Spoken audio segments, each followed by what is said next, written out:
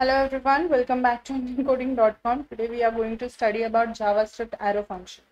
Arrow functions were introduced in ES6, and arrow functions allow us to write the shorter function syntax. So it gets shorter if a function has only one statement and the statement returns a value, and you can remove the brackets and return the keywords.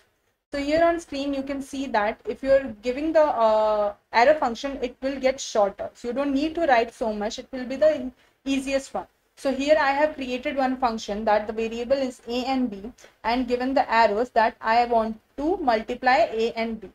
So it will provide you the particular elements. For that, what you need to do, it is very easy. You just need to write document.getElement by id demo.innerHTML. So in that case, what happened, equal to my function 4 into 5.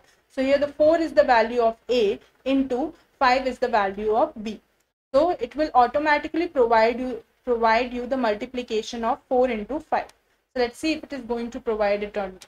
So arrow function will make it easier and shorter to do it. You don't need to write so many parentheses over there.